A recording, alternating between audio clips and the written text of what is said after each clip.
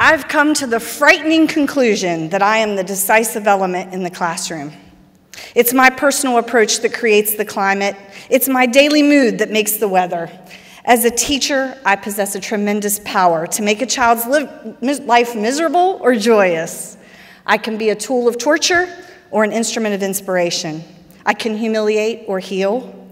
In all situations, it is my response that decides whether a crisis will be escalated or de-escalated, and a child humanized or dehumanized. This quote by Guénaud speaks of teachers, and I add students, as elements in a classroom. An element, a pure substance that is made from a single type of element, or atom, that would work.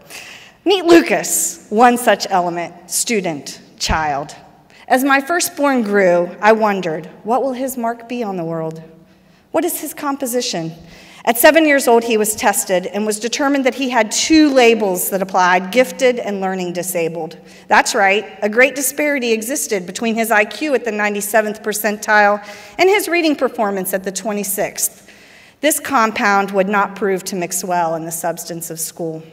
Let's look at one classroom example among many where Lucas's creative genius was squashed by the more important rule of following teacher directions. A 3rd grader truly understanding how to improve his learning by looking at the number 60, telling him to ask for help on something that he was so determined he was confident he had mastered.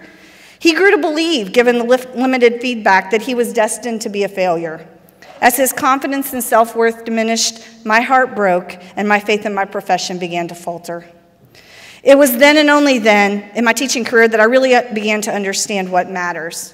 The assignments we make, the questions we ask, the feedback we provide, and what we allow to inform our impression on learning, those decisions matter. In the most nuclear, deep, and life-changing way, they matter. Meet legacy, an element with a much different composition. At first glance, a shining, bright star, attentive to rules with a desire to please and a commitment to comply. She simply played school well from the beginning. A teacher's dream, I was often told. Like many chemical substances, however, a shiny surface can often be misleading. On the outside, pyrite looks like gold, but it's simply an imitation. To find true gold, you really need to know what you're looking for, to look beneath the surface. When I realized legacy believed that learning meant memorizing and repeating what the teacher said, I knew that true understanding, in her case, was a false positive. It was at this point that I added to my list of what matters. Factual and procedural knowledge are not enough. True learning takes place if and only if it's balanced with conceptual understanding and metacognitive experiences, meaning. Without balance, we are simply measuring what the teacher says and does. And then there's Lincoln. At the age of 4, he was allowed to play in the 6-year-old soccer league because he was just that aggressive and not afraid of a challenge. While his insatiable desire to move was compatible with playing sports and pushing boundaries, it did not serve him well in school. His first apology note to a teacher came after an incident of stabbing a blow-up globe with a pencil while it was being passed around during show and tell because, in his words, he wanted to see if it would pop or deflate slowly. Many teachers may have confused Lincoln's lack of interest and boredom with rebellion and his refusal to compromise on his principles with disobedience.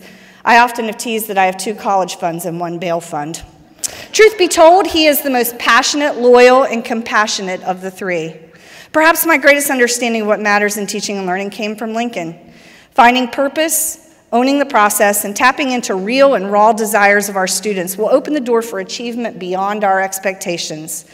I shamefully admit to saying at times in my career, if I didn't have so many special education students, I wish I had more of these kinds of students. And if he would just sit still and do what I say, all of which are irrelevant to the job I was hired to do and to the profession that I'm passionate about, and most importantly, to the lives of the children I impact.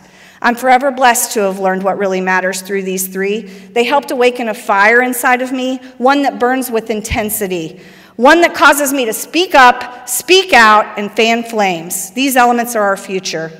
Meet Lucas now, a corporate IT specialist and national esports podcaster, legacy, a leader in her community with a double major in environmental geology and science, and that troublemaker, that rule breaker, and now, like all of us, a huge difference maker. Stand up.